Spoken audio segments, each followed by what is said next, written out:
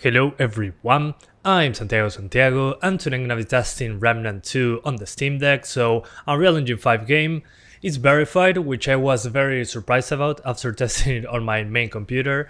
According to the Valve page, by the way I'm using a mouse and keyboard, just personal preference, it says that default settings run well on Steam Deck. So the default settings is 800p, motion blur on, FSR on performance and everything on low. So basically what I have here, but I did a small tweak.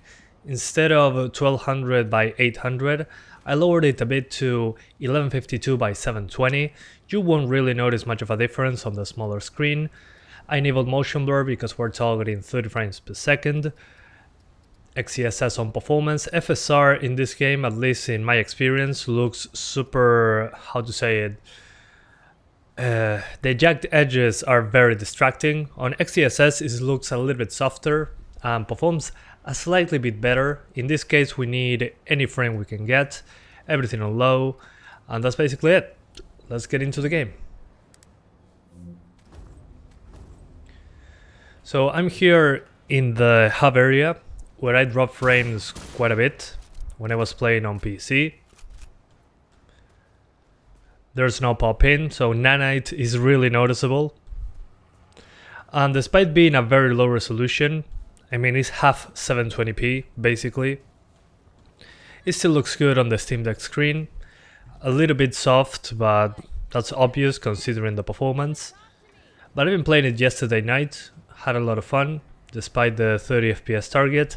Unfortunately, the 30 FPS lock on the Steam Deck is a little bit too much of, how to say this, the latency is very noticeable. So my advice is to keep either the frame rate unlocked or lock it to 30 inside of the game.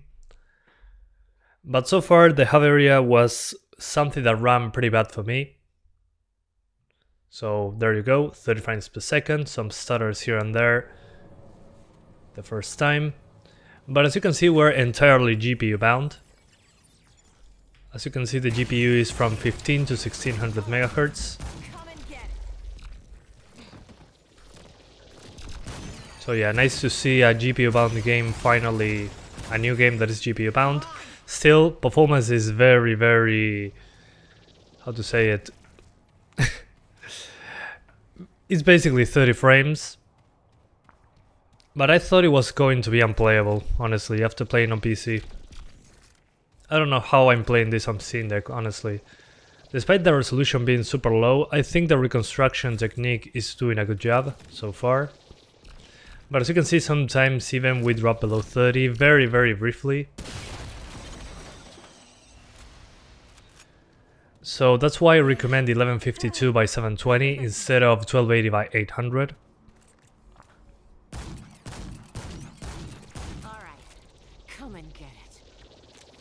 At least for what I played so far, I'd say that's the best way. Although I have another configuration, if you don't mind lowering the resolution a little further. You can also, for upscaling, use the Steam Deck's FSR implementation, which is FSR 1, but allows you to control some of the sharpness.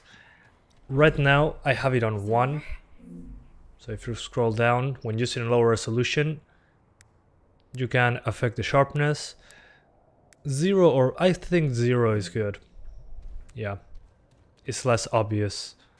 Of course, again, on the Steam Deck screen, it'll look better than what you see in this video. In this video will probably look very blurry because, well, you're probably watching this on a phone or on a television or a PC screen.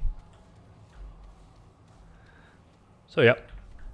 So let me show you the second configuration that I recommend, that it's more stable, at least on the visuals in my opinion, but it's internally a lower resolution. So let's get to it.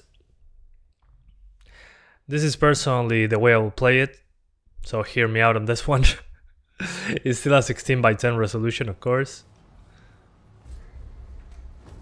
Also, when you pause the game, there's a big stutter, not sure why. But that's okay, whatever. 960 by 600, so instead of 800p is 600p, and XeSS we can crank it up to quality. So that's basically my advice. 600p, XeSS on quality, everything on low. If you want to push it a bit further, you can go for ultra quality as well. I'd rather keep it on quality. And unfortunately motion blur on to hide some of the inconsistency with the visuals.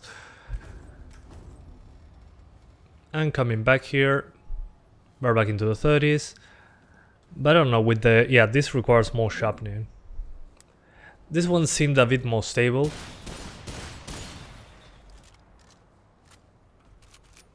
So yeah, there you go.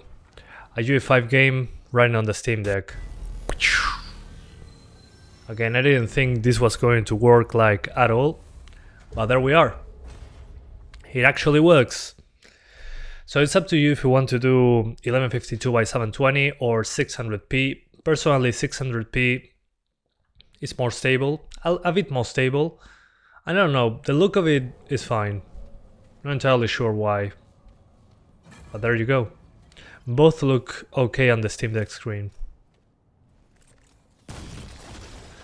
Although if we keep it up like this, it's probably going to be next Unreal Engine 5 game with all the features. It's probably going to be too much for the Steam Deck, which is understandable, it's a handheld. So I'm guessing Valve at some point is going to get a Steam Deck 2 or something, which is to be expected, but still. Oh, I'm not paying attention.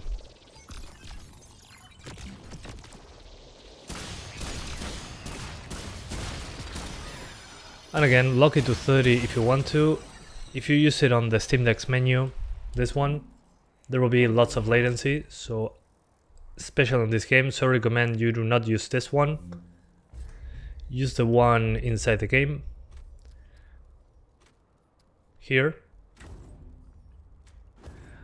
And unfortunately the frame times are not great. But it's 30. So up to you.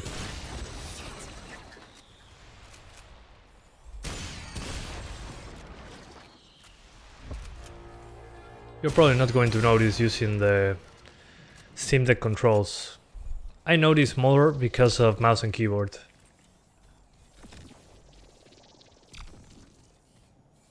But hey, it works.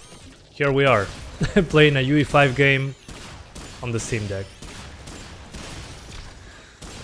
And it's verified, which is kinda surprising, because it will drop below 30 on the default settings. So yeah, if you're interested in the game, it works. I'm probably going to play this on bed, and then when I'm close to my main PC, cloud saves. So that's good, I can play it anywhere now. Oh, and I tested the battery life last night. It's an hour and a half. So you can play the game for an hour and a half on battery alone with these settings. So basically 90 minutes. So yeah, thank you guys so much for watching this video. I hope you enjoyed it as much as I did testing a UE5 game on a Steam Deck. I didn't think it will actually work, but here we are. So thank you for watching, and I'll see ya next time. Bye guys, thanks for watching.